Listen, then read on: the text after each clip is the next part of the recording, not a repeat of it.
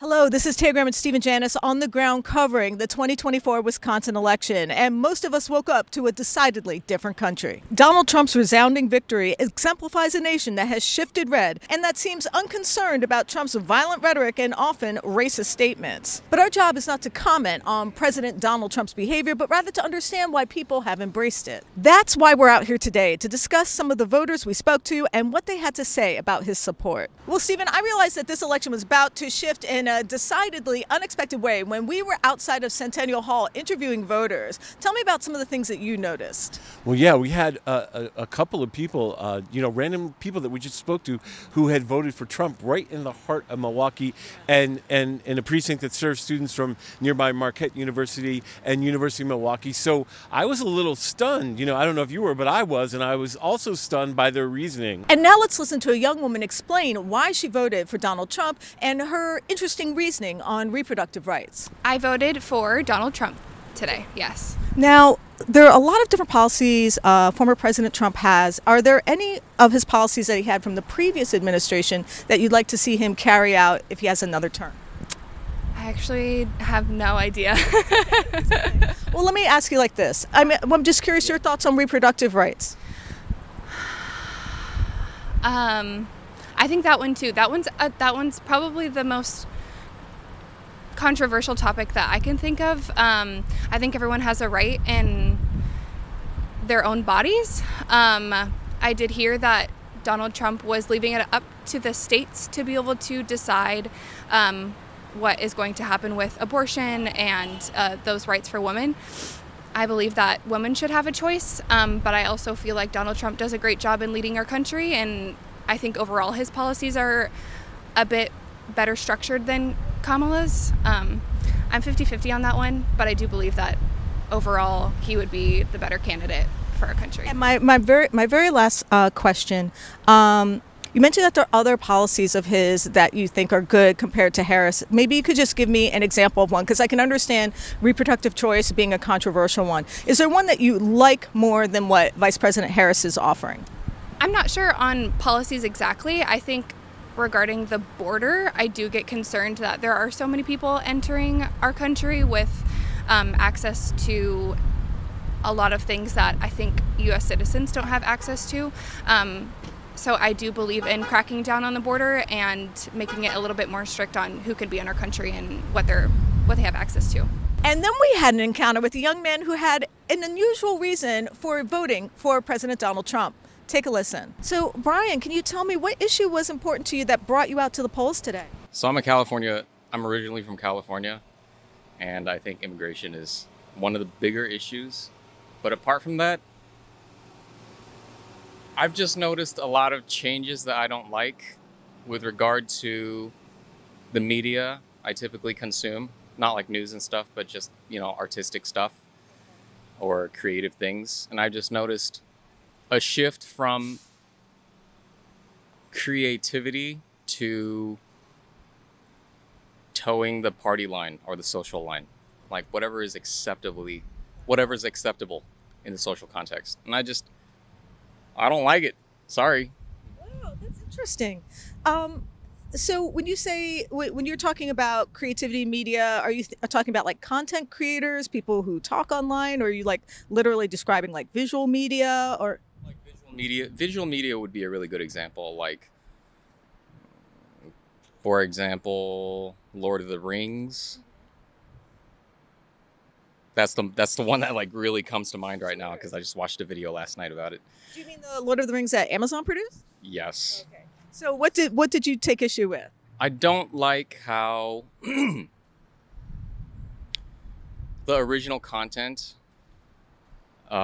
produced by Tolkien has been changed to fit the social narrative that is accepted today. I don't know. So okay, that's fine. So let me see if I can guess. Does that mean you didn't like seeing a black lady dwarf? No. Well, That's then not I'm why. confused. That is part of it, though. Oh, okay. Because it's not necessarily that she's a black lady dwarf. It's actually not even that. It's just The creators of the current Lord of the Rings show have supplanted the original content in favor of pushing real life issues such as like minority representation, LGBTQ. Like those things, yes, they're important, but they don't really have a place in like this is about elves, orcs, and dwarves, you know, fighting and stuff. Like, what does this have to do with the current zeitgeist? You know, I watch that stuff because I want to get away from what is currently happening. You know, I don't want to always be bombarded with this stuff, you know? I see what you're saying. You're looking for an escape, not another interpretation that brings in present day issues. Yeah, like, you know, we watch movies because we want to be taken away from where we are. You know, you mentioned immigration. I'm curious, whose immigration policy do you prefer? I prefer Trump's. And may I ask what you're hoping will be done at the border? More control. Yeah. Now, there was a mention of a deportation of nearly 20 million people.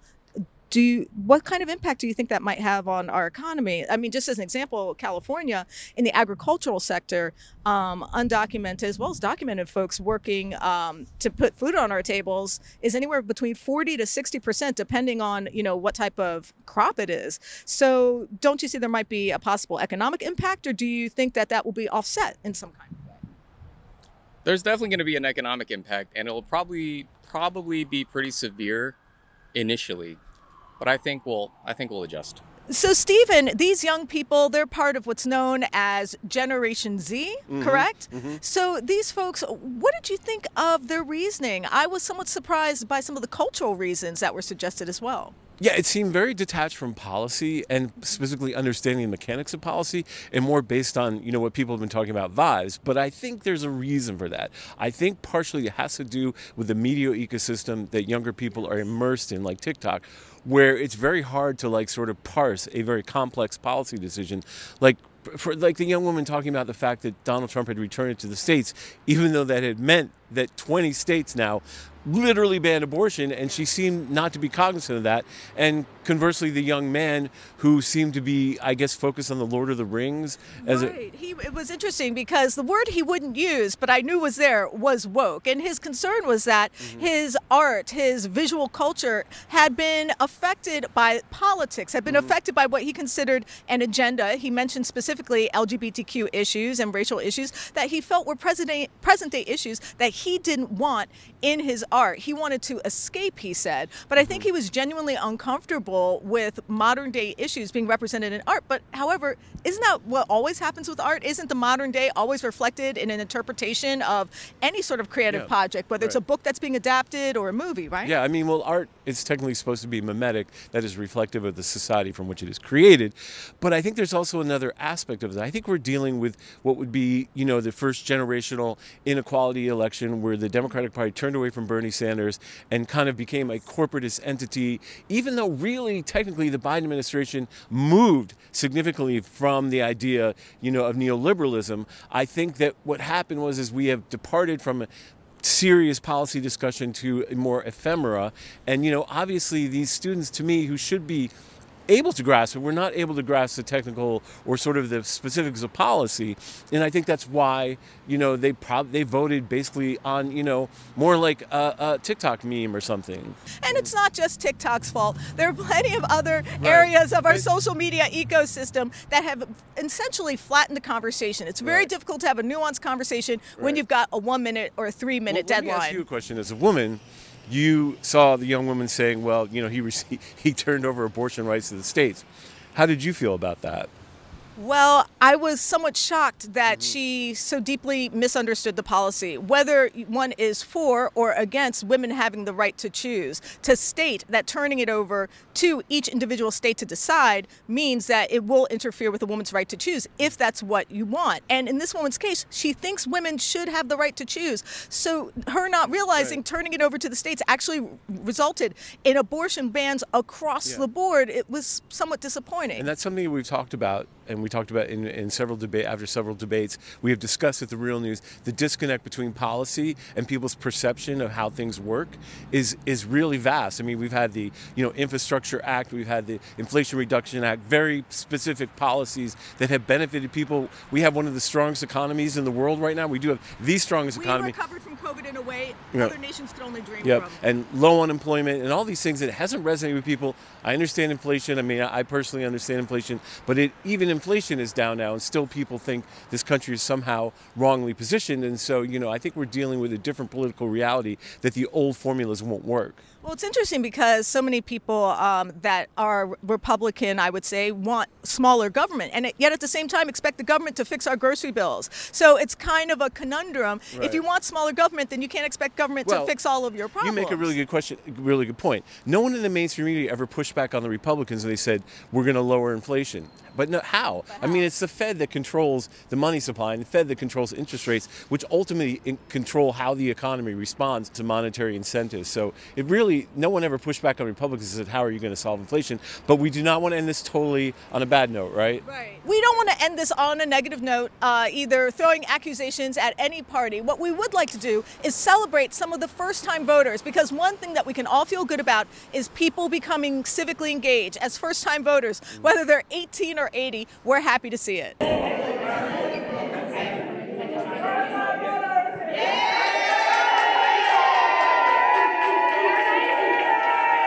I have your first name, please? Jasmine. And I heard that you're a first-time voter. Is that correct? Yes, it is. And so what brought you out today? What brought you out? What was important to you? Why does this election matter to you?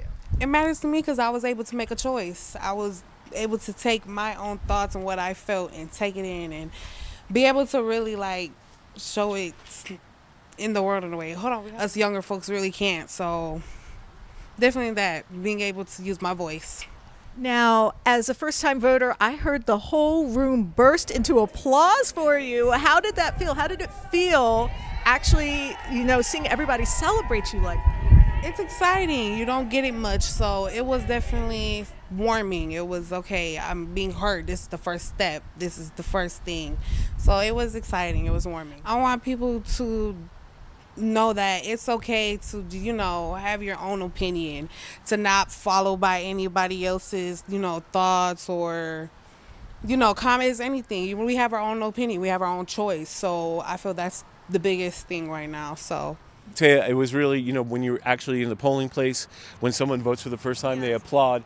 And it was really, applause. It was beautiful. yeah. And it was nice because these were very enthusiastic young people who really were glad to be engaged. And it was, heartwarming no matter what happens in an election, whatever outcome you feel, it's always good to see that we can still participate in this process, right? Absolutely. And we saw some really adorable young children with their parents. It was just so lovely to see them be interested in the process. And of course, those 18-year-olds voting for the first time, they seemed a little shy, but I could tell they loved the attention.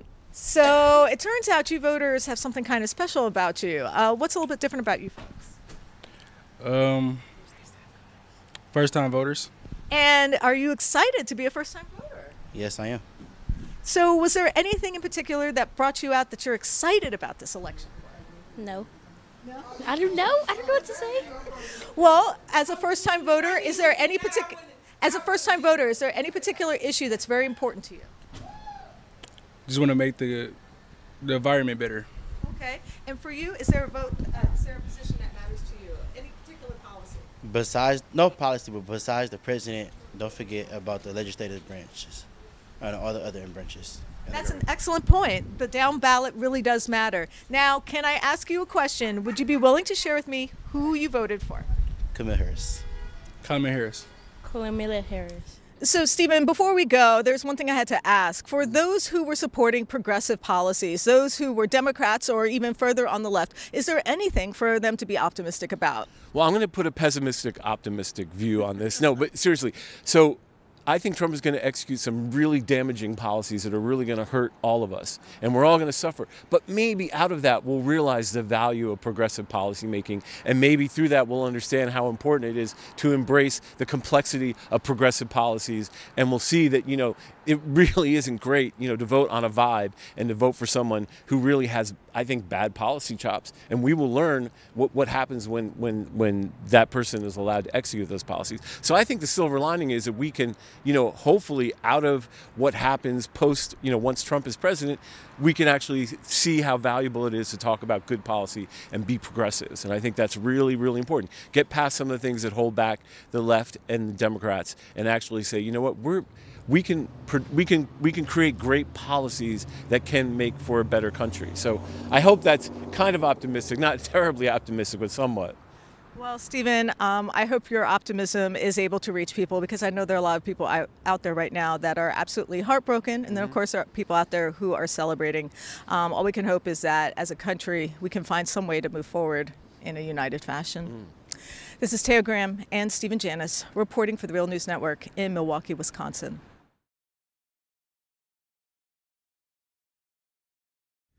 Thank you so much for watching the Real News Network, where we lift up the voices, stories, and struggles that you care about most. And we need your help to keep doing this work. So please tap your screen now, subscribe, and donate to the Real News Network. Solidarity forever.